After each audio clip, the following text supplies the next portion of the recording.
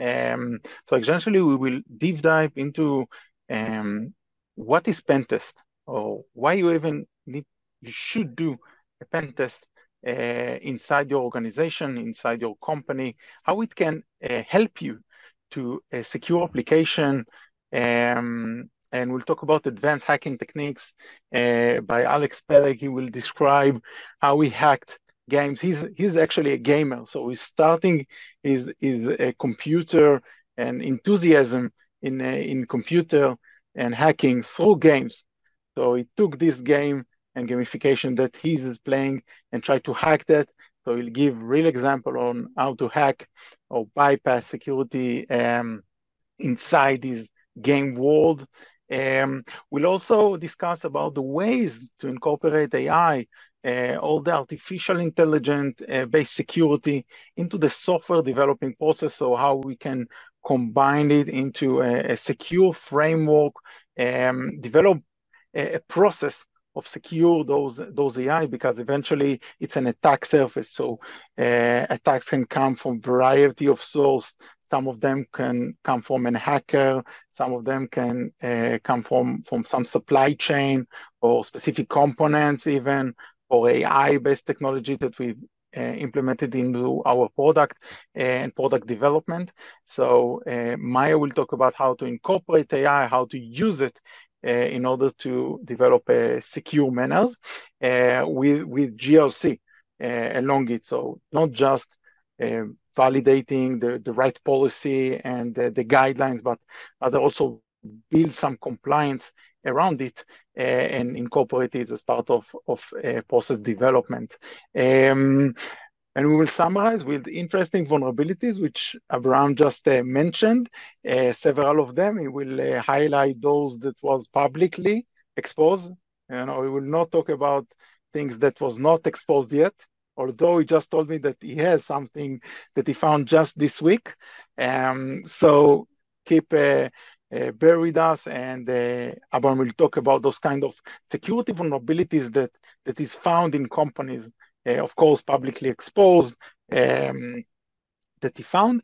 And it will be very interesting to see this kind of penetration test from a hacker point of view. Eventually, Abraham is pretending to be a good hacker. He will not expose the data. The companies are paying him in order to find to those vulnerabilities. And it's always about humans.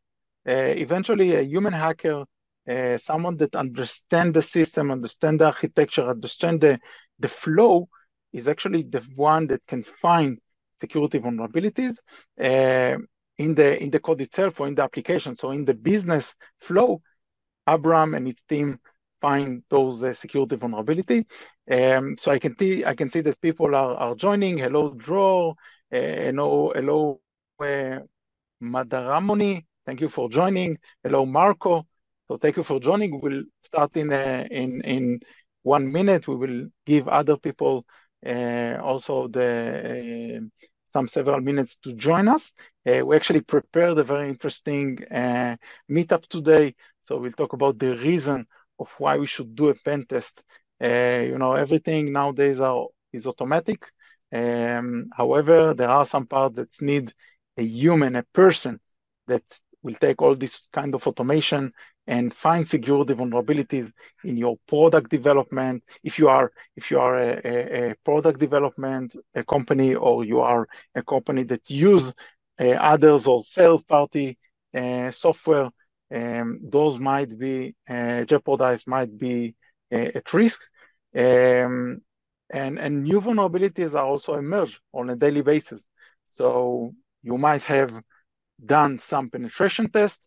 However, it's an ongoing basis. Is that right, Abraham? You will talk about those kind of cycles, but eventually doing penetration tests is not just one time.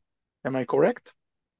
Yeah, in fact, I will show some case study where, like, how the number of vulnerabilities and the severity of the vulnerabilities decreased as one of our customers did, like, the first, the second, the third pen test. So I'll show one example in the first presentation, like why should you do a pen test? I'll show that. So it will be illustrated by example. So with the experience from the field, with an actual company doing Pentests several times, right? Yes, yes. So guys, it's very interesting. We prepared a very interesting meetup today with the most up-to-date tech person, cybersecurity tech person, people who are hands-on. So it will be very interesting. As I mentioned, grab your drink, best drink, and join us.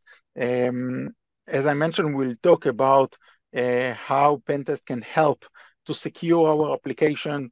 As Abraham said, it's not one time. The development is an ongoing basis. So an agile development, sprint based, doesn't matter. It's an ongoing basis of development. So penetration tests should be incorporated as part of the developing process. It's an ongoing basis. I think there is also some stats about how many security defects will be found in a X line of code. So if you are developing, there will be some vulnerabilities in your code, and Abraham will discuss about it with his lecture. Why should you do a pen test? A very interesting one. And following that, we will have a presentation by Alex Peleg. Hello, Alex. Thank you for joining us. How are you? Can you hear us?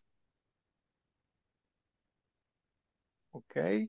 Maybe Alex has some difficulties. Yes, I can hear you. I can hear you loud, Loud and clear. loud, Wow. loud and clear. Alex. Yes, I needed to find the position to present from. So yeah, we have special conditions for this webinar, but we'll make everything in the best way possible. And that's it. So it will be a very interesting presentation about hacking games and about the history of all of it, and what are the prominent ways to hack into games nowadays. Okay, so yes, how to hack games, and Alex is a gamer, a former or a currently gamer. How can I describe? I think it's No, I'm still a gamer. gamification. I Still a don't think gamer. I'm still a gamer. It's an addiction. It's like asking if someone if is using or not. Yes, yes, I'm a gamer. So you cannot stop. You are just hacking now. You're hacking. Although 2 months ago I deleted the game that I was addicted to, so I think that I'm still in the phase where I'm trying to understand what I'm doing with my life. That's interesting. So Alex will talk about hacking games, how to hack games, real examples from a hacker point of view, a gamer and a hacker point of view. A very interesting topic. Following that, we have a lecture on AI, artificial intelligence, and how it actually incorporates into the security, into our software development process, with also combining a GRC, a compliance, how we validate that we are integrating the AI in a secure manner, how we are using AI in a secure manner from corporate point of view, and of course, how it can assist us with producing secure development. It will be a recorded session by Maya Lazar, and we will finalize with the value of public pentest reports and interesting vulnerabilities, which Abraham found and was publicly exposed, of course. So you will have live example. So please bear with us, grab your favorite drink, and join us. So I do want to start. We have people on the line, so I think we can start. I do want to mention that of course, please ask questions, guys. If you have any questions to our lectures, please write them down in the Q&A or in the chat, and each and every lecture, in the end of the lecture, we'll be able to answer your questions.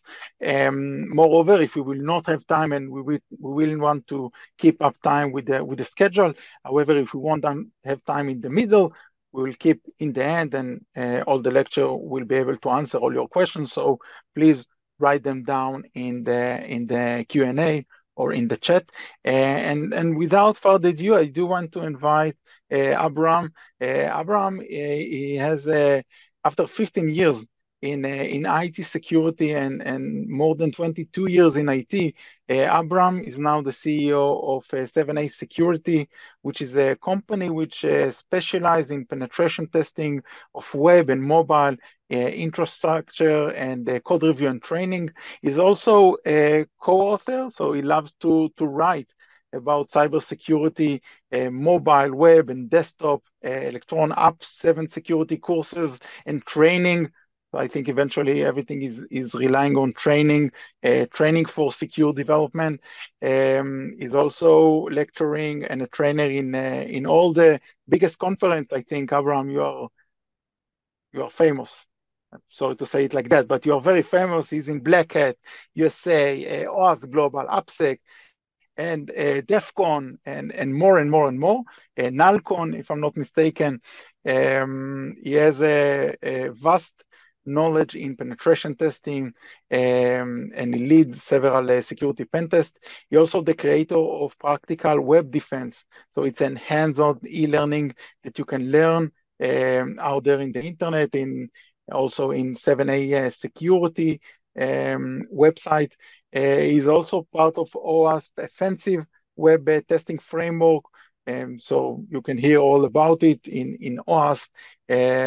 He has a major degree in diploma and has lots of security certificates. I cannot count them down because there are many.